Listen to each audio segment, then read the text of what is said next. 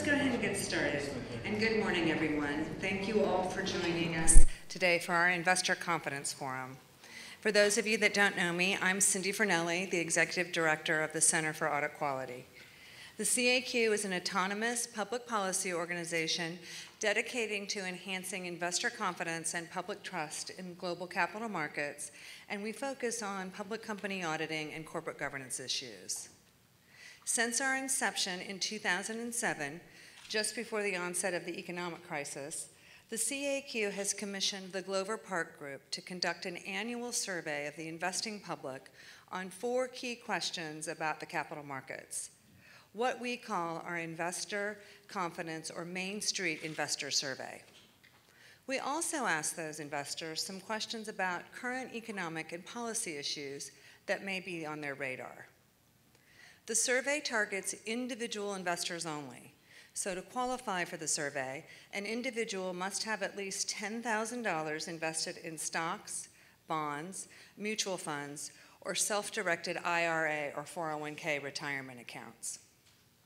The Glover Park Group polls via phone 1,000 investors in order to secure a margin of error of plus or minus 3 percentage points.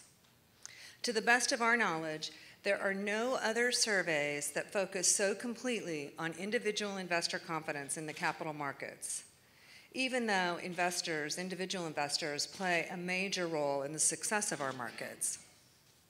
We also believe our survey has provided unique value in tracking investor sentiment through the financial crisis, the recession, and now a slow but steady recovery. This year we did something even more unique. We supplemented our traditional survey results with a pulse survey of over 400 investors to gain fresh insights into exactly how the federal government shutdown and the looming debt crisis are impacting investor confidence. I'm pleased to share with you this morning what we've found. The 4 key confidence questions that we ask year over year are, number 1, how much confidence do you have in U.S. capital markets? Number 2, how much confidence do you have in capital markets outside of the United States? Number 3, how much confidence do you have investing in U.S. companies that are publicly traded? And number 4, how much confidence do you have as an investor in audited financial information released by publicly traded U.S. companies? The theme for this year's forum is Inside the Mind of Investors, which reflects the fact that we've added some questions to get an idea about what make investors tick. Who do they listen to for investing advice? And what factors determine where they invest their money? We hope to dive into that topic with our panel today. I'm going to give you a brief summary of the findings, which you have in all of your materials, then we'll turn to the panel.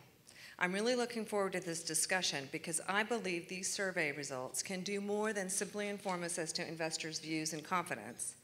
I think the numbers also can serve as a springboard for a broader conversation about our economy and our markets. It's been interesting to track investor confidence since the financial crisis. Cutting to the chase, in 2007, when we started the survey, investor confidence in U.S. capital markets clocked in at 84%.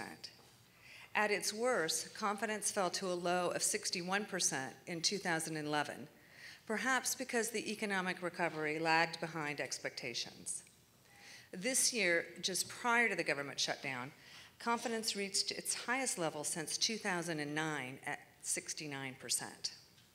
While this is still 15 percentage points below the pre-crisis confidence measure of 84%, it still is good, but it does make me wonder if we have reached a new normal.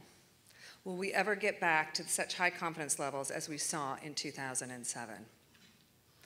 The most frequent reasons investors gave for having confidence is the economic news they hear at 43%, and their trust in the government in general or the president specifically at 22%. But we also asked those who did not have confidence in U.S. capital markets why they lacked confidence. Investors cited too much government spending or interference at 30%, the state of the economy in general at 26%, and too little government oversight of the financial markets at 19%.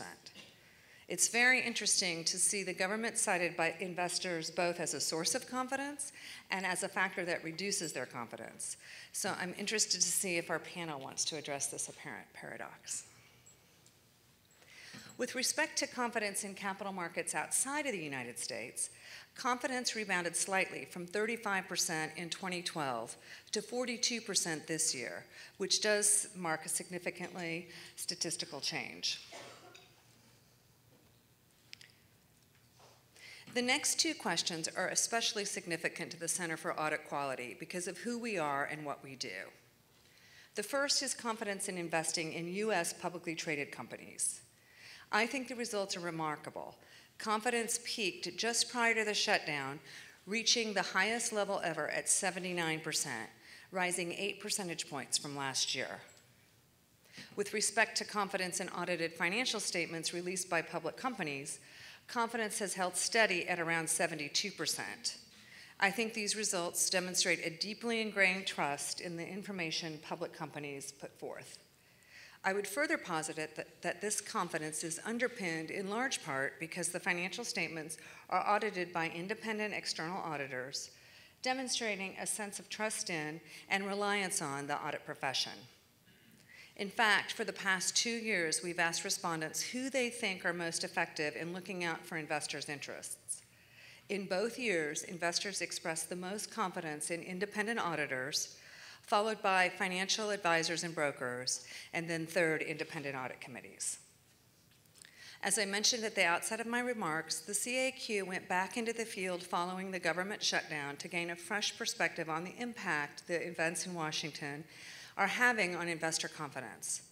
Frankly, we wanted to explore whether this clear trend of rising investor confidence could weather a shutdown, and what impact a prolonged shutdown or potential U.S. default would have on market confidence.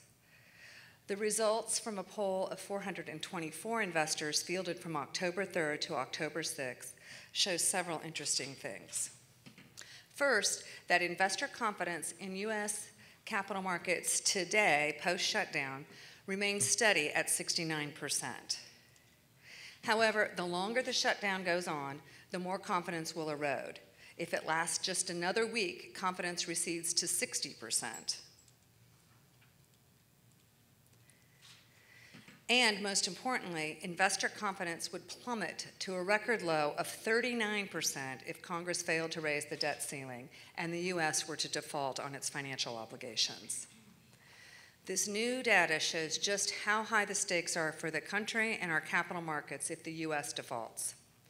To put this into perspective, we've not seen investor confidence in U.S. capital markets fall below 60% in the 7 years that we've conducted our survey, including in 2008 at the height of the financial crisis. So it's clear that the consequences of a default are real and significant for investors. Now let me highlight the results of the topical questions we asked this year, mostly about the economy. 75% of investors expressed confidence that the economic environment would either stay the same or improve, while only 23% believe the American economic situation is likely to decline over the next year. 27% of investors expect their personal financial situation to improve, while 62% expected to stay the same over the next year. The 4 top economic concerns investors have are in order: number 1, not having enough money for retirement; number 2, not being able to afford health care if seriously ill or injured; number 3, not being able to maintain their current standard of living; and number 4, fear of losing their jobs. Now a peek inside the minds of the investors. We asked them how essential various pieces of information were to their decision-making process when looking to invest in a publicly traded company. Here is what we found. 44% said the sector or industry in which the economy operates is essential. About the same percentage said whether a company has sound corporate governance in place is essential. And 40% said whether a company behaves in a socially responsible, environmentally friendly way is essential. At the end of the list, while CEO compensation has been a popular topic in recent years, Only 16% of investors call it an essential factor in their decision-making process. 76% of investors say CEO pay plays no role in their decision-making. Here today on our panel, we have some social media enthusiasts. So I wanted to highlight one more survey result. We asked investors who they rely on for investment advice and information. A large majority, 73%, turn to financial planners or analysts at least some of the time. In second place is information in financial reports, followed by newspapers and periodicals, family, friends, and colleagues, financial experts, and finally, social media, which clocks in at 34%. While this falls below the other sources of information, I think this is nonetheless an interesting finding. Since this is the first year we asked this question, we don't have historical data like we do on some of the other topics. But I suspect that if we had done this 3 years ago, the numbers would have been even lower. So this is clearly an area to watch given recent developments, including the SEC decision on using social media to communicate financial information and the Twitter IPO. We'll continue to track this question going forward to see any changes in behavior over the coming years. So now it's time for our panel to have at it. I'm looking forward to their reactions to the survey, and I want to thank Ben White, Politico's chief and economic correspondent and virtual host of Morning Money, for moderating our discussion today, and also to our panelists for their willingness to take on the tough questions this morning. But before I turn this over to Ben, I want to show you a brief video of interviews we had with individuals who were actually out on the street. These interviews were conducted about 2 weeks ago in and around Washington, and it's amazing how consistent their responses are to the survey responses. So let's watch.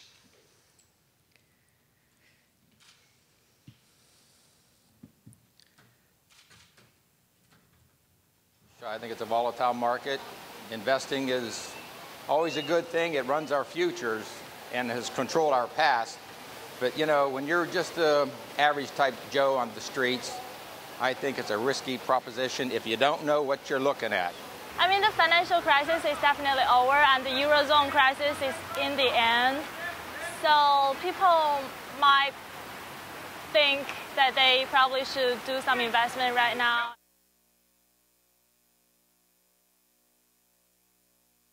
The most important thing would be high returns with the social conscious. I think that my number one consideration would be their financial performance, but I wouldn't invest in anything that I didn't believe in. So if I felt that they were, abusing their people or being a poor steward of our environment, I wouldn't. I'd move on. Everything that a company does is very important, including what's on the balance sheet. For an investor, the company has to make money.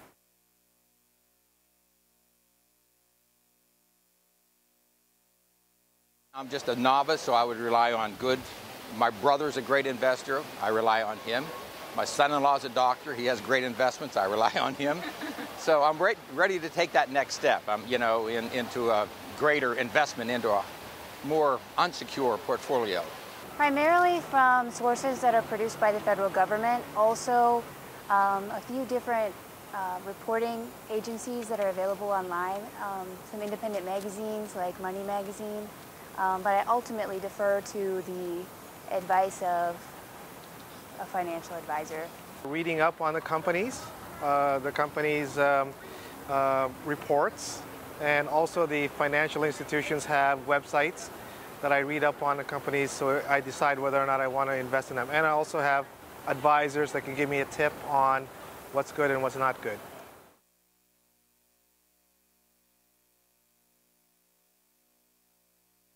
You have to look at the different levels of investors. Some people would consider themselves sophisticated investors, and some people want to get into the game. I think that what social media does, it brings a lot more people into the game. Social media, I think it brings more people in. It'll drive the market up. I actually like it because if I pick a good stock and more people are piling money on, the price is only going to go up. Today's generation is more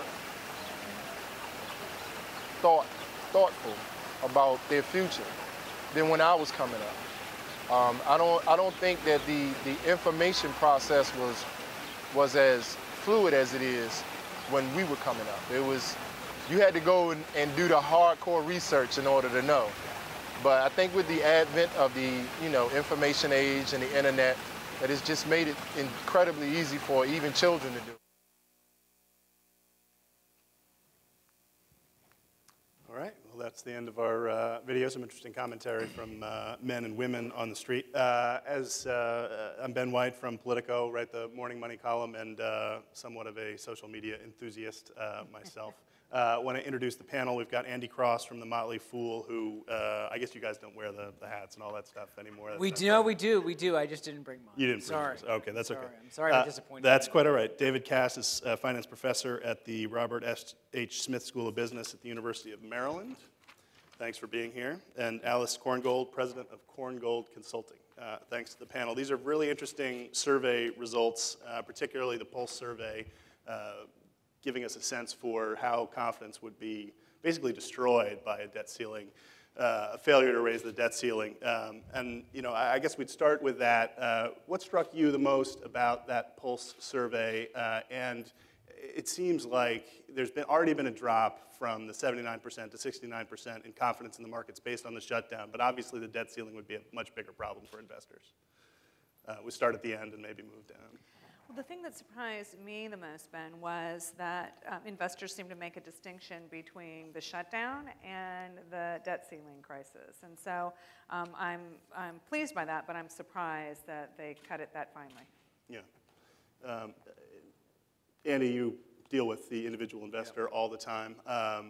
Do you have insights for us into, this interesting split between people trusting government information and also it's their largest concern for the markets and for their own investments that our government is not functioning properly.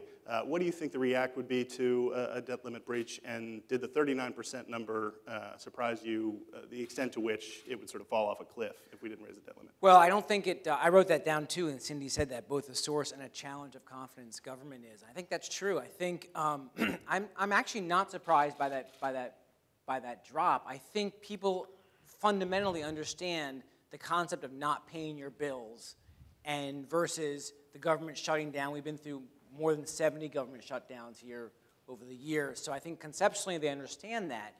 But fundamentally, the idea of not paying your bills or having to prioritize your bill paying is very scary for most people. And so they would react to that. And I think certainly as we get closer to the October 17th deadline, we'll see the market start to react in ways that will hopefully start to shake up a little bit of the halls of Washington here. Right, and David, you and I were talking about this beforehand, that's already happening to a degree. The markets are reacting now. You see it in short-term treasuries. You see it in the volatility index. What is your view to the extent to which markets are reacting now and what they're likely to do as we get closer?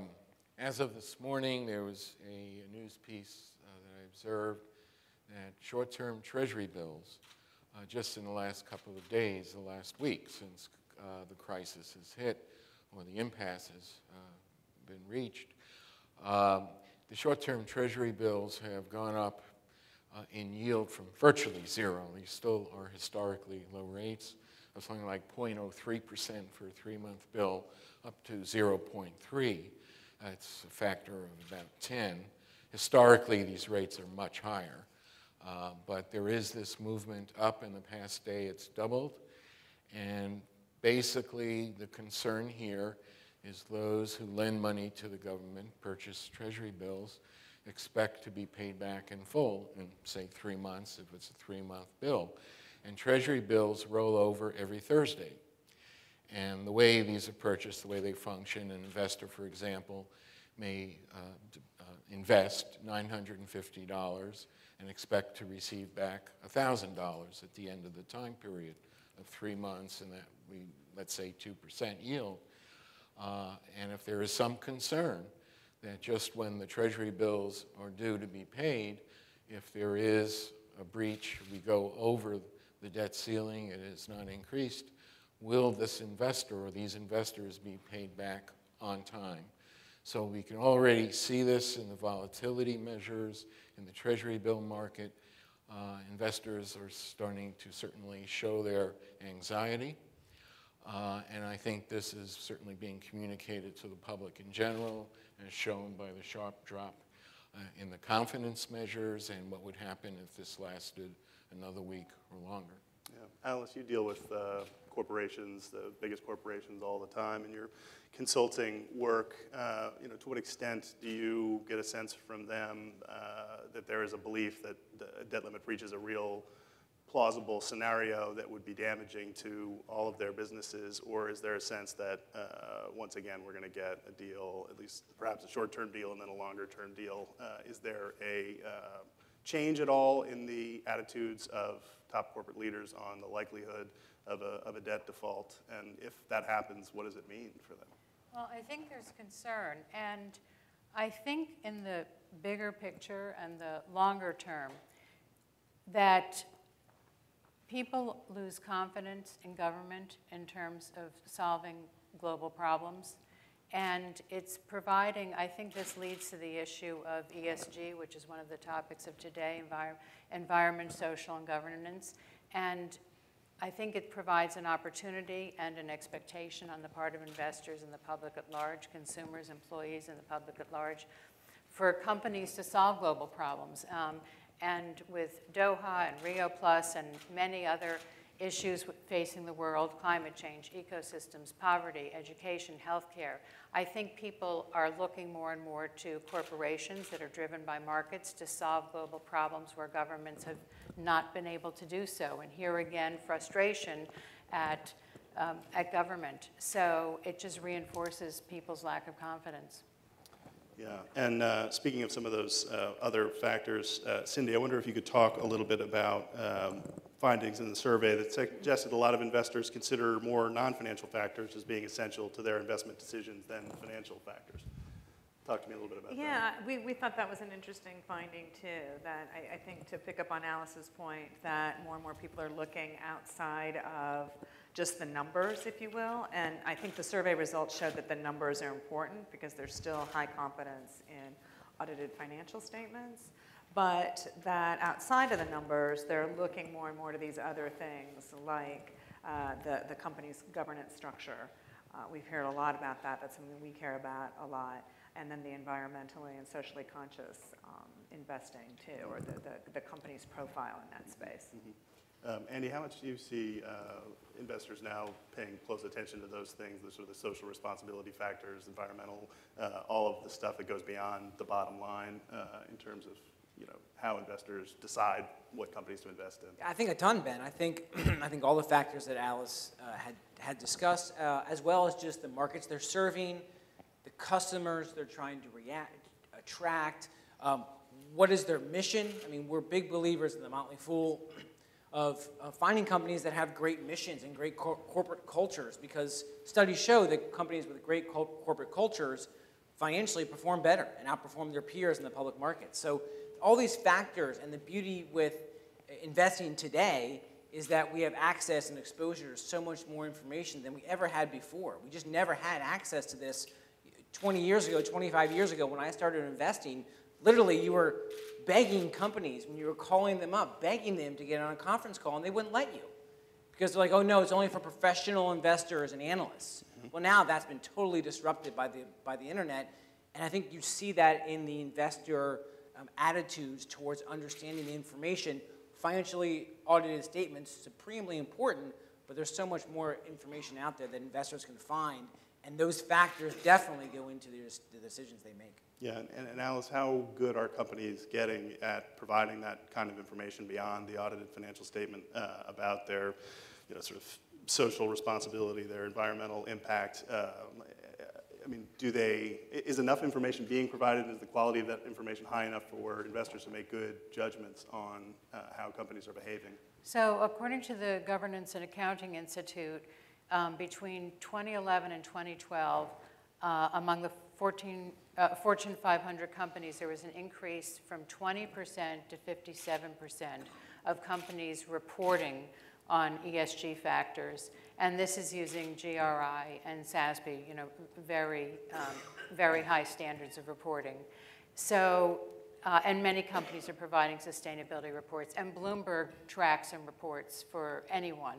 on all of the companies. So companies know that this matters to people, and they're increasingly providing this information.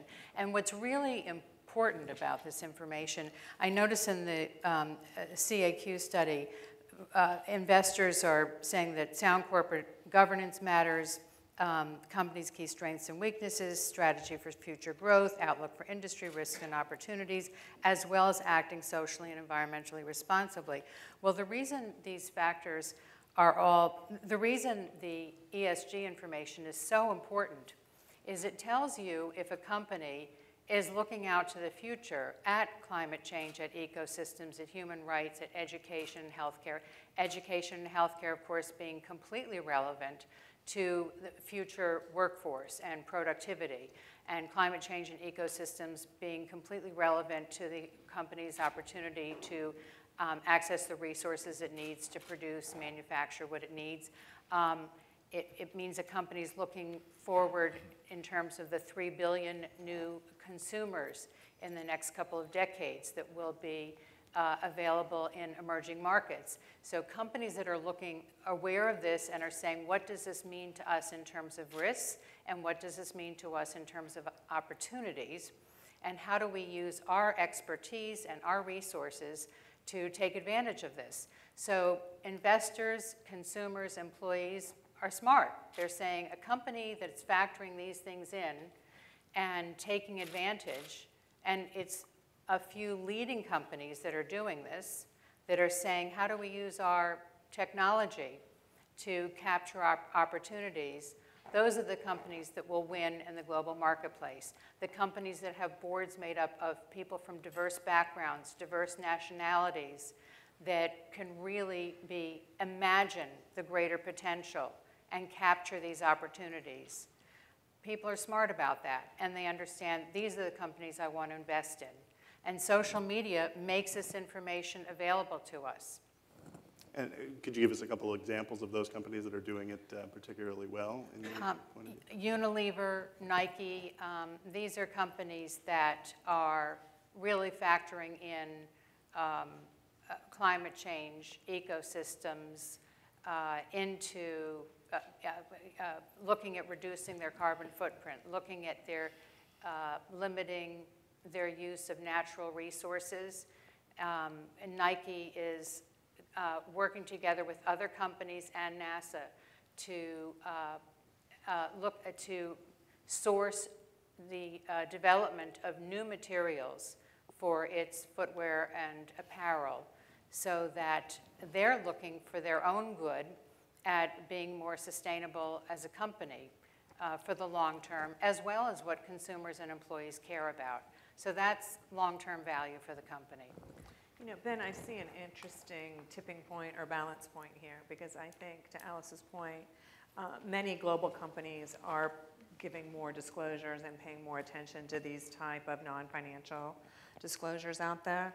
And yet, if you talk to the investors in our survey, they don't have as much confidence in the non-US markets as they do in the US markets. And so while I think that you're going to find these socially responsible, the ESG types of disclosures and how companies comport themselves more and more important to investors, I wonder what that means about their confidence in non-US markets. Now, there are, of course, other factors as to why they might not have confidence in the non-US factors, but I mean in the non-US companies. But I wonder if companies become more socially responsible, if that will raise the confidence of our non-US markets. Cindy, were you surprised by the number on social media and the extent to which investors get their information from social media? It seemed relatively high to me, although, as you mentioned, we don't have a baseline for comparing it, but it was 30-something%. 34, I think, which, I don't know, I mean, maybe that's a good thing that, 34% of people are making investment decisions based on tweets, but it seems to me that that might be a slightly dangerous thing to do. I mean, Cindy, you could jump on that, but also, Andy, this is right in your wheelhouse. Do you think investors are basing their decisions off of either corporate tweets or, I guess more likely, sort of what their peers are tweeting about, and what company's hot and what's not hot? David or Andy? David, you want to jump in? Certainly there's the well-known Carl Icahn tweet from a month ago Carl Icahn spoke to Tim Cook over the telephone at Apple, requesting a large stock buyback. This becomes known. He tweets this, 1 or 2 tweets, and all of a sudden Apple stock jumps 10, 20, 30, 40 points very quickly as this spreads throughout the community. So I think certainly certain individuals on Twitter are being followed closely, and if they're highly regarded and considered a very good source of investment information, I think investors will follow them. So I think this is actually a growing area, and it could indeed affect the stock prices of many companies, and Apple is just one example. You have thoughts on that, Andy? Yeah, absolutely, Ben. I think it's super exciting. It's also a little unnerving because there's very little accountability. And when you're taking advice, everyone has advice. Everyone in this room can tell me their favorite stock, their favorite company, their favorite industry, so on and so forth. But when there's no accountability and you don't know if that person is a good track record, has a good public-facing track record, is any good at what advice they're giving. So one thing we've done at the Motley Fool was really try to add more transparency. So everyone in this room can participate in our community and talk about your companies you like or don't like by a thumbs up or thumbs down, but then we have a track record of that. So we know. So when you're on Twitter and you're taking advice from Andy Cross, you can go to the Motley Fool and you can see my track record. Is he any good at picking stocks? The answer is yes. But it's, how good is Andy Cross? I think, yeah. So I think that's very important because there's, just like it's been since the internet basically evolved, when I first came to the Motley Fool, when I left my investment firm, my boss was like, oh, those chat rooms, I just don't, who knows what's going on, I don't trust it. And back then that was fairly true, but now there's been so much more progress in transparency and understanding from whom you're getting your advice, and is that advice any good or not. And I think that is really where the excitement comes, because as you increase that transparency, that's good for the public markets, and that's good for investors to embrace. It's just that not everyone is doing it. So we encourage everyone to open the transparency and making sure that you know from whom you're getting your advice, because if not, you could be at risk of getting advice from people who are just interested in pumping up penny stocks, for example, and that could be very detrimental to an investor's portfolio if they're not careful. Yeah, Alice, how are companies dealing with this sort of newfound interest in getting information off of social media, Twitter, Facebook, wherever else? Obviously, it's both a risk and an opportunity for them to engage in a different way. Yeah, I think it's a very powerful tool, and I think the 34% is really interesting, but beyond that, I think social media has become part of the whole fabric ecosystem of business. So it's also part of how companies engage with consumers. So it's also going to show up in the value of a company. For instance, Walmart apparently has the most, the CMO just gave a talk recently, and apparently they have the largest following of all companies, and they actually understand how to engage with their consumers. They have 30 million Facebook followers and 350,000 Twitter followers, and they not only talk at them, but they engage with them. And he says the ROI has been the best investment they've ever made in terms of marketing, that has been very powerful for them. A Harvard Business Review study said that I think it's 79% of companies either have or plan to have a social media, the majority of them have a social media presence, the rest are launching one, but that only half understand how to really engage with them. A study by Brand Fog showed that, that people trust the CEO, the C-suite, employees and consumers trust the heads of companies who have a presence on social media. And actually that company works with C-suite people to help them create an online presence. And to your point, Andy, I mean, that's really interesting that you make recommendations, but you try to show transparency so people can evaluate you and assess you. And I think social media provides an opportunity for leaders to show who they are, to engage with stakeholders, to say this is what our company represents in terms of values, who we are, what we stand for, and to engage with the public so that you can assess and decide, what does this company mean? Do I trust them? Do I like what they say? And in times of crisis, people said also in that study that they trust a company more in times of crisis when they can see who the leadership is and what they stand for. So you're saying that CEOs themselves should be tweeting about exactly. their companies? According to this study, Although they could get themselves in trouble doing that. Well, that is a very interesting question, Ben, and this gets into the factor towards public disclosure, how much and what can a CEO or what can a company say, and where do they start to cross lines that maybe have been set by the SEC or other regulatory bodies. So it is, again, we're in this space that's developing so fast, and to me it seems like corporations are typically far ahead of the government when it comes to understanding the regulatory concerns of this and pushing the envelope, and that the government and that the regulatory bodies are often playing catch up to what's happening out in the marketplace. Yeah. And we're starting to see that with some of the social media too. Well, given, I'm sorry, I was going to say, given your data that people trust CEOs who are on social media, perhaps our policymakers should get on social media to boost the confidence if we go into a tech crisis. Some of them are on social media. It doesn't seem to do a whole lot to boost confidence, because what they say on social media is about the same that they say in their public remarks, which is, we're not going to talk to you, we're not going to make a deal, we're not going to do any of those things. Did you want to jump in? I was just going to say, interesting, and I don't know this, but I don't know if those CEOs are actually the real CEOs, or are they like their handler? I mean, I think it is very interesting, again, to start to think about who is actually out there putting out this information. In terms of politicians, I mean, you know, tweets come out from Speaker Boehner, they come out from Majority Leader Cantor and others, and I can tell you most of the time they're not the actual person doing those tweets. You have a thank you for enlightening me, Ben. I mean, I'm not saying it's never the case, but it's generally speaking, somebody deals with that for them. And we've seen from other politicians, it's generally probably a good idea to pass that responsibility off to somebody else. David, I want to go back to the survey results in a minute, but we were talking at breakfast about Janet Yellen, and you had some very interesting comments about her. As everyone knows, the president's going to appoint, or not appoint, but nominate Janet Yellen as the next Fed chair this afternoon. More than likely she gets confirmed, although it's not a guarantee. You know a little bit about her personally. Tell us about your experience with Janet Yellen. Yeah, first of all, I think it's an excellent selection as the next Federal Reserve Chair. Janet Yellen's first year teaching at Harvard, which, I give away my age, spring of 1973, was my first year as a graduate student. And she was my instructor, my professor that semester. We were all about the same age at that time.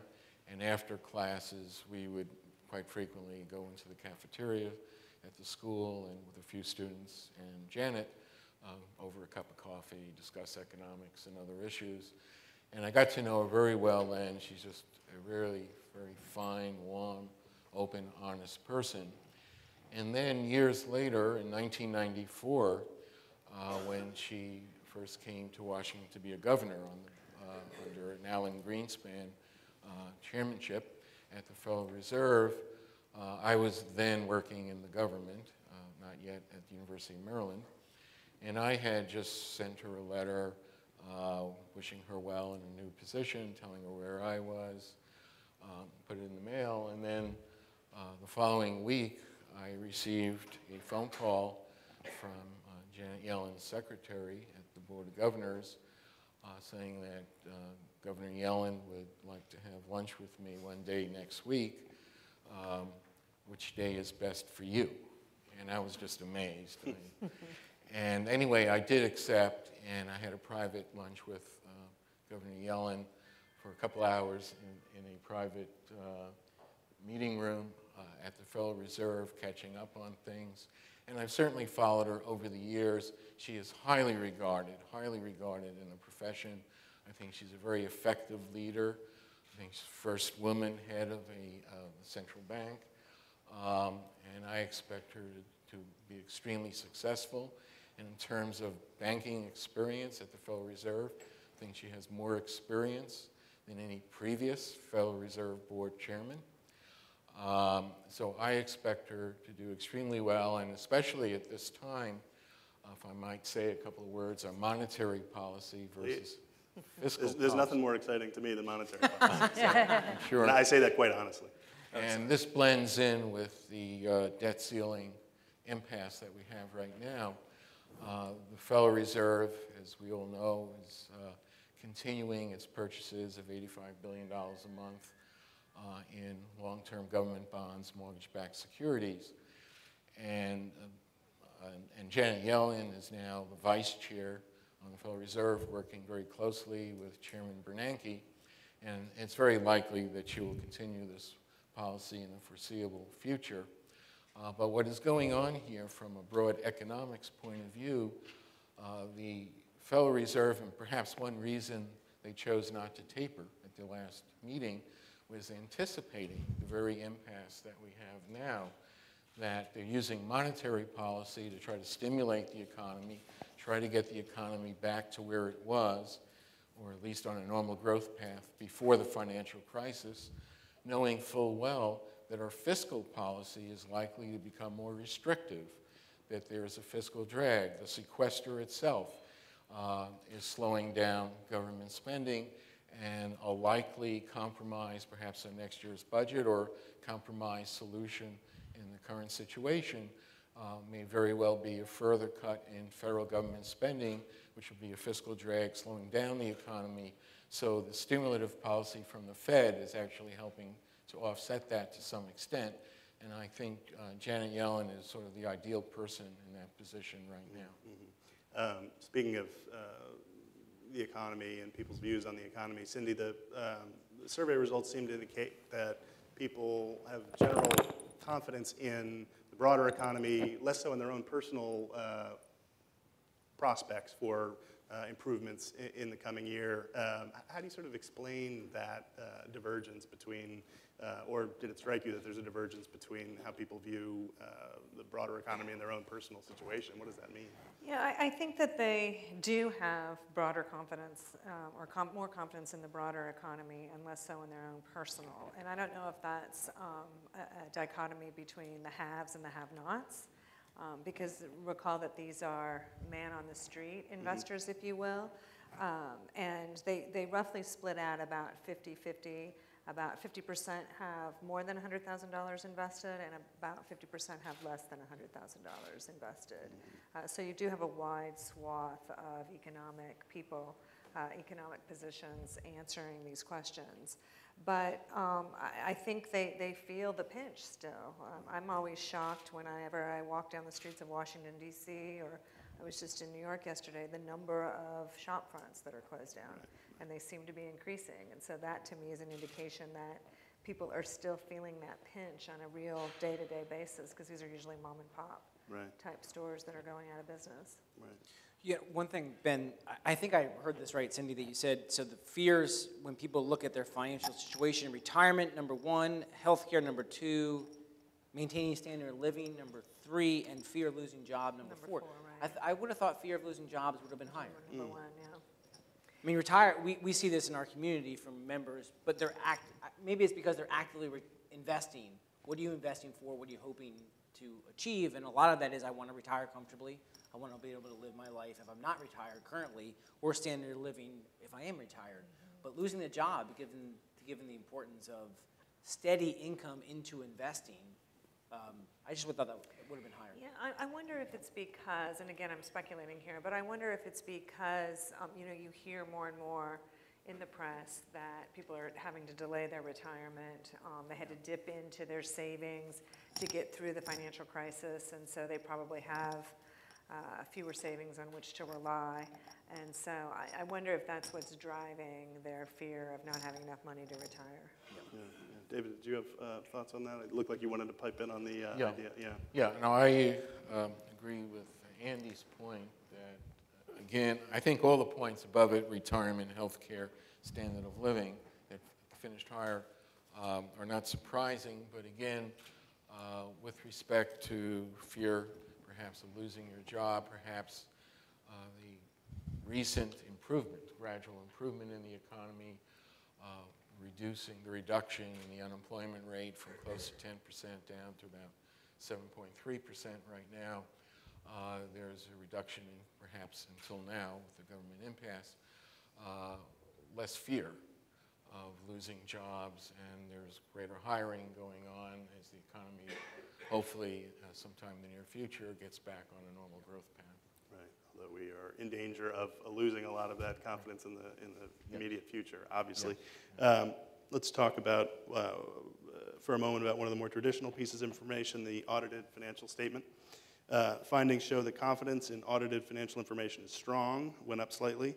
Also saw 2/3 of investors consider this information when making their investment decision-making process, and 1 in 4 say it's essential to their decision-making process. I guess, Kathy, we'll start with you. Cindy, we'll start with you. What does this say to you about the relationship between the public company audit and investor confidence? Yeah, I think you couple those statistics that you just gave us, as well as that the independent auditor comes in first place and the people that they trust to look after their interests. I think it shows that that is a fundamental core process in our economic and market capital structure, and that people do rely on that. I think it's a fundamental. It's a base that they come to expect, and so then you can add on these other things such as the environmental, what the CEOs pay. That's not as important as we had thought it was going to be. But those other factors, those non-economic factors. So I think that that's the base that people start their investing on and make their decisions on, but that there are additives that they want as well. Yeah, Alice, did you have thoughts on that? And particularly, I was also struck by the relatively low level that CEO pay came in as a factor in people's investment decision making. I mean, I've spent years writing about CEO pay and how out of control it had gotten, and now it's slightly, more tied to performance, that sort of thing. But obviously, the audited financial statement is still the bedrock. What other factors do you see as critical? And did it surprise you that the pay figure was not higher in people's minds on how they decide where to invest? It did surprise me. In the Twitterverse among corporate governance people, CEO pay is wildly discussed and written about, and a lot of energy and excitement. So it was really interesting that that's not of great concern. I'm not quite sure what that means. I'd be curious to hear what others think about I guess that. it's just as long as a company is performing well and investors are making money, they don't care that much what the boss is making. Although presumably they care if the boss is making a whole lot and they're not getting a good return on their investment. That's an interesting question, Ben. I mean, as long as that could be the case, and that could maybe explain a little bit of it, but alignment is a big one too, I think. And is the CEO and are the top executives aligned? And is that pay structure aligned? Is it transparent? Is it understood? Is it clear? Does it not change? I mean, all those factors go into understanding a CEO's executive. I was surprised by the lower level of the low ranking of that, just because it is such a kind of hotbed, a hot topic in just the press and in conversation, and just even when you look at board structure and board compensation and the factors that go into an investment, at least that we consider as well too.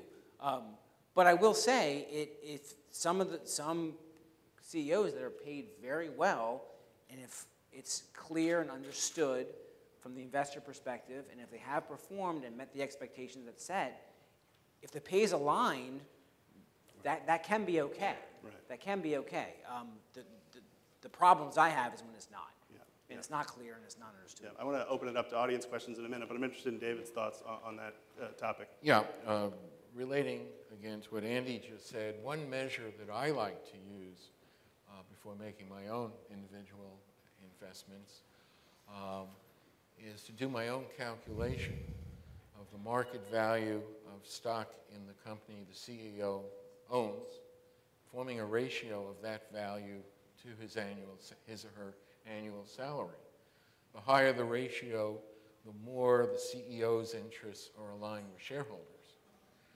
And quite often I've come across, I remember many years ago, go back to 1969, there was a company called Scientific Resources, and there was a preferred stock, and I didn't know that much about the stock market back then, that was paying a very high dividend, And I received a proxy statement, and I was stunned that none of the senior managers owned any of the stock, and the company subsequently failed shortly thereafter. So I look at their ownership in the stock of the company as a ratio to their salary as being very important.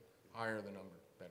Yeah. And do you find, Andy, that investors at the Fool talk about alignment between executive pay and, alignment between CEO interests and shareholder interests? I mean, is it a topic that gets a lot of traction on the board? I would say it's one of the highest. Yeah. I mean, having an executive team and a board that's aligned with the shareholders and with the stakeholders too. And so it's not just shareholders. Right. Alice talked a little bit about this, but there's customers, there's suppliers, there's the world at large, there's your employees, extremely important, so that you're building a culture, but that, to David's point about ownership, very important. I mean, if you can find companies where the board and the CEO have healthy ownership stakes, and I say healthy because sometimes if it gets too high, that basically it becomes a fiefdom for a CEO or for a person who created a company. But if that person and if that person's stake is such that it allows him to make healthy long-term decisions for the company and for all the stakeholders, that can be very healthy, and it certainly is a topic of high conversation among our members. One final point on that, because there is something to add into that, I think, that might explain more that CEO number. Because coming in number 2 is the most important factor, was good corporate governance. So that is kind of a wrapper around CEO compensation, I think, and picks up some of the things that Andy was just talking about, I would think. In terms of what we view as good corporate governance now, what are beyond CEO pay, what are the key factors in good corporate governance? Well, I think Andy hit on one earlier when he talked about disclosure and accountability. I think that's a key factor in corporate governance. I think Alice you mentioned diversity on the board. I think that's another one that people care about. So I think there are a whole list of factors in the corporate governance arena that help maybe make the CEO compensation as a standalone less important, perhaps. It is interesting talking about corporate governance because historically, I think this is true that Berkshire Hathaway, Warren Buffett's company, scores very low on traditional corporate governance metrics. Yet Berkshire Hathaway and Warren Buffett is held up as one of the best companies around, one of the most fantastic leaders and investors that you can find. But his board is certainly stacked with people that he feels very comfortable with. He owns controlling most of the stock in the company, largest shareholder. So it is interesting how to define that corporate governance because it does get very sticky when you start thinking about a lot of the details. Well, a track record like Buffett's can sort of paper over a lot of corporate governance shortcomings. I mean, he could have his whole family on the board, and I don't know that anybody would necessarily care about that. We've got lots of smart people on the panel, interesting poll results. I'm interested if folks in the audience have questions about any of the findings, any of the things that we've talked about so far. We've got a microphone back here. If you've got a question, you can raise your hand, or we'll just continue. There's one right there. Good morning. In looking at the survey, I was struck by the lack of rebound in the confidence of auditors. What I found interesting that when we look at the results, the confidence in U.S. investing companies has rebounded from 2008 to 2013. It's actually significant. It appears to be a good bit higher. Yet confidence in auditors, audited financial statements, I should say, has not rebounded. And so I'm curious as to what the panel thinks is the source of that problem. Even more curious is just the importance people place on those. According to the study, the importance people place on audited statements to make financial decisions. Yeah, in particular, when you look at the number, it seems that's declining over time. And it kind of, I'm an auditing professor, and so it struck me as a very curious result. Yeah, well, one thing I would point out, and it doesn't fully answer the question, but you didn't see as steep of a drop when the financial crisis hit in other over the last 7 years. So it's remained relatively steady compared to the other numbers. You saw much more variance, for instance, in confidence in the U.S. capital markets in general. There was a much bigger swing. So I think that it's held steady, but it did drop since 2007 when it was at a high at 80%, and now it's back down to 72. Although we had a drop and then it went back up. So I think it is slowly coming back up to the 80% level, but you're right, it's not up to where it was before. And why do we think that is? I mean, obviously there have been big auditing problems in the past. We haven't seen a lot of that lately. There's obviously been much more consistency. Why would that number drop, do you think?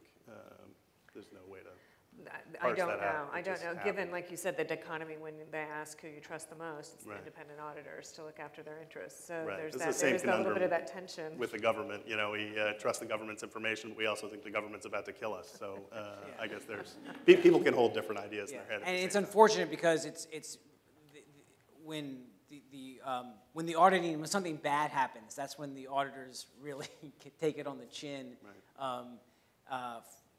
And there's been various cases of that over just with the statements, restatements, that kind of thing. And so then that may be driving a lot of the people's lack of faith because they always expect it to be 100% rock steady. And so when it's not, it's hard probably for that number to move substantially higher, I guess. Yeah.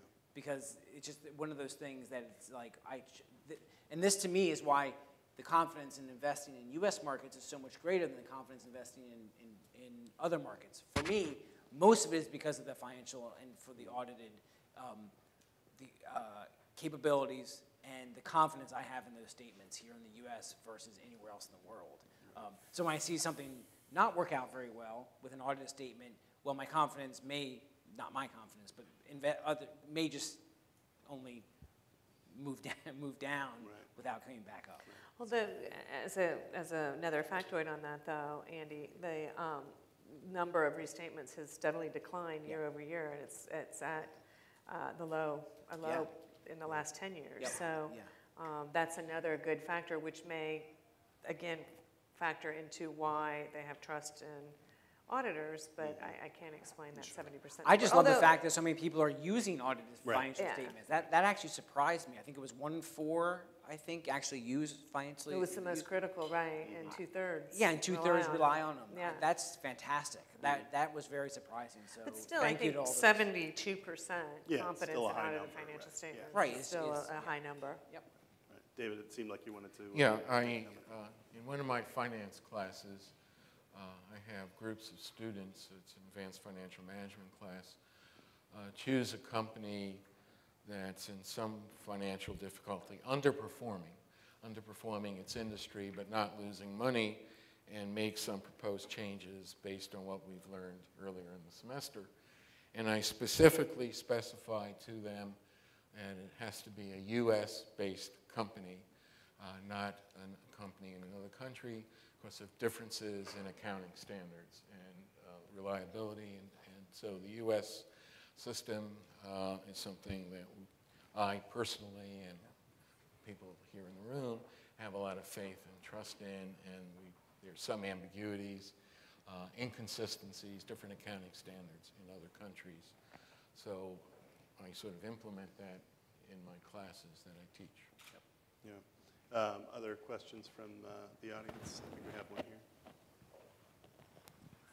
Hi, Elise Perkins, Committee for Economic Development. And on your social media question, do you find that since the advent of social media that younger generations are becoming more confident investors? That's a good question. That is a very good question. While you think about that, I will note that when we looked at the numbers, the 34% who use social media, it definitely skewed younger. The younger people bumped that number up, so the younger you were, the more likely you were to rely on social media to get your information. But that doesn't answer your question as to whether or not that gives them more confidence. I can just tell you what I'm seeing from our member base. Because younger people, workers, necessarily don't have the money to invest outside perhaps maybe a 401k or a 403b, they tend not to be as interested in investing as we would have liked, as I would have liked, which I think is not surprising. That's natural. Most of our paying members tend to be older in age, tend to skew male. Social media and all the positives that come with that, I don't necessarily think have driven necessarily, I at least I haven't seen it, driven younger investor behavior, and we haven't necessarily seen it, I don't think, in our membership base. But certainly, the information, those who are tweeting and using Facebook and any other social media, Pinterest and all those, certainly skew younger. Yeah, Alice, did you have a thought on that? But it is relevant because younger generations are in terms of social media being a very powerful form of stakeholder engagement that's related to the value of the company. So it's relevant in terms of information for investors. Very true. We have a question back there. John Four with George Washington University. So the panel seemed to agree that companies that have good corporate social responsibility programs and policies could be a good sign as being a good company, and gave the reasons why. But how good are the metrics in trying to make that link towards companies that have good reputation, CSR, and their actual performance? You're asking about the metrics for CSR? The metrics of linking CSR to company financial performance. So I think what you're asking, John, is that if you have good social governance and good social responsibility, does that improve your results? Is there any linkage? So let me say something about CSR and ESG and how we're using these terms. An older school use of the term meant maybe strategic philanthropy and volunteerism that's on the side.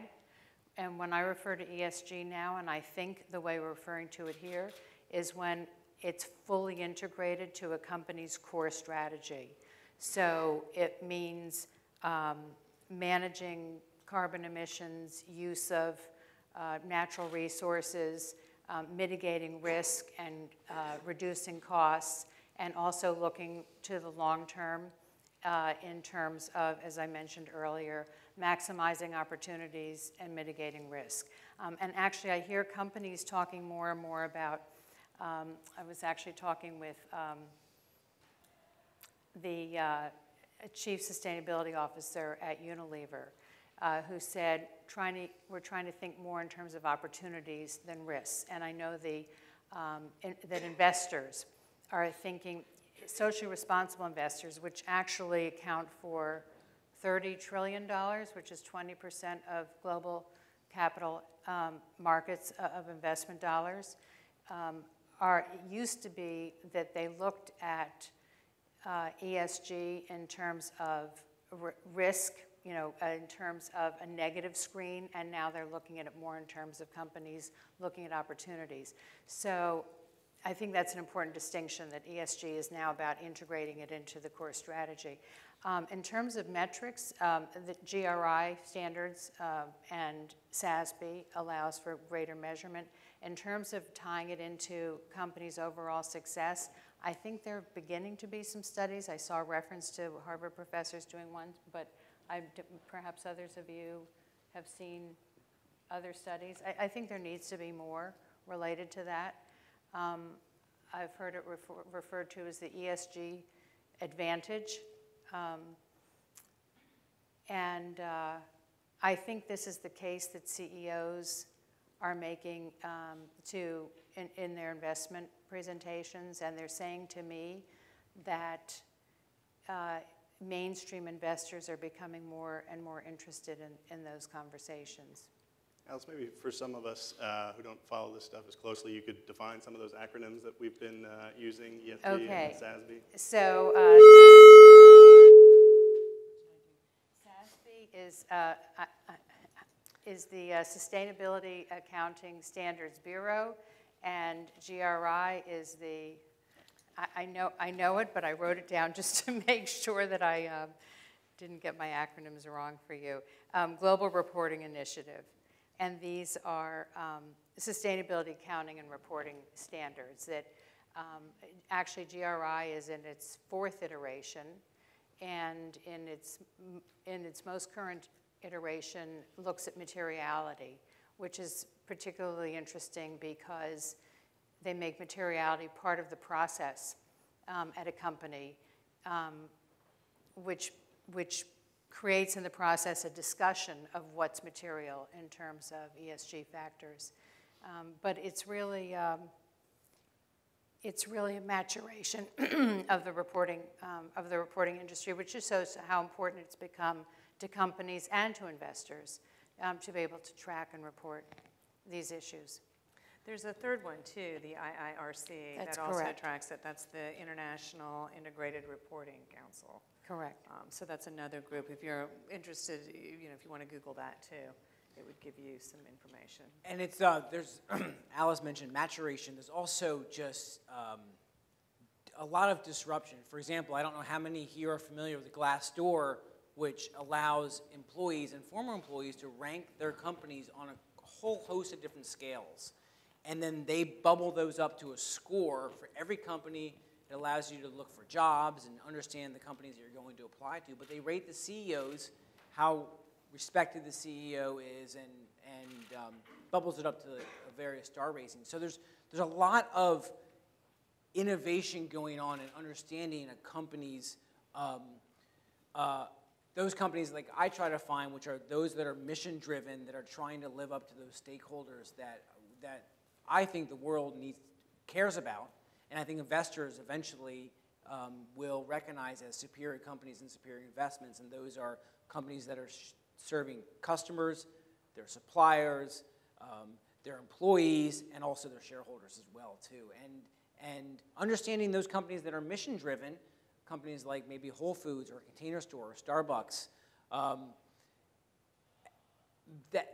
how that is reflected in some kind of measurement tool, I think, is still a debate to be had, and still a big question mark out there, but we are definitely moving in that direction, which is exciting. All right. Probably have time for one more, yeah. I just wanted to follow up on that very point. The sector of capital markets I work with is global, private, publicly held real estate, and the lack of standardization of ESG measures has been very frustrating to issuers.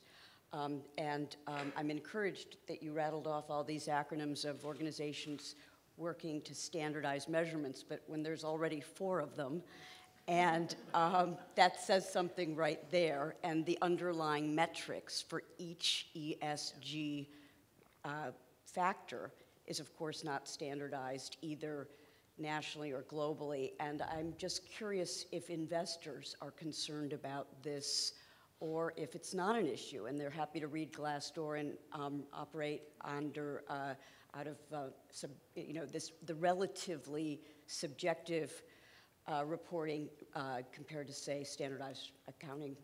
Right, yeah, how do people pick and choose through all these various measures? Well, I'll just chime in very quickly that A, is difficult to do, and I don't spend a lot of time focused on the various acronyms that Alice had talked about and those ratings. Although I will say that I'm sure there are many very large mutual fund, hedge funds. Alice had mentioned how much SRI, how many investing dollars are going in there, so I'm not saying it's not important. I think it's one data point, and I think it's like many data points, there are some positives to it, and it's a little bit flawed, but I think it's always getting better. And what I love to see are investors who care about these, because that's what's going to drive the improvement in the measuring and the transparency in all those metrics. So as long as there's that demand and that drive for more transparency and more information, that's good for investors, and we'll see that reflect in a lot of these measurements because there'll be resources spent to improving them. I'm going to leave anybody else out if there was more. Cindy, I wonder, we're just about out of time, but if you could sort of bottom line for us where we are in terms of investor confidence, both broadly in the markets, in the auditing profession, and what we stand to lose if the government cannot figure out some way to raise the debt ceiling and reopen itself. Well, I think the bottom line is that investors are remarkably resilient, and they do have a lot of confidence in our system. And to Andy's point earlier, they have a lot of confidence in the U.S. capital markets. And I think that's because we have the best capital markets out there. They're the most robust. They're the most regulated, and they're probably the most transparent, and I think that adds to investor confidence. But I am really worried about those numbers, the plummet, down to 39% confidence if we go into the debt ceiling crisis, and that's just a remarkable number. That's actually even lower than the numbers are for markets outside the United States. I mean, and that's, I think, a damning statistic if we would come to pass. So I think this is an important data point for policymakers to consider, and you know, any of you that have connections, I would urge you to share that statistic with them, because I think it really does bode very ill for our economy. Well, that's a depressing note to end it on, but definitely call Speaker Boehner and call the president if you have connections to them, and share these numbers with them, because maybe that'll get them into a room and get this thing done. With that, I want to thank the panel, Andy, David, Alice, Cindy, for a great discussion, and thank you all for coming out. Thank you.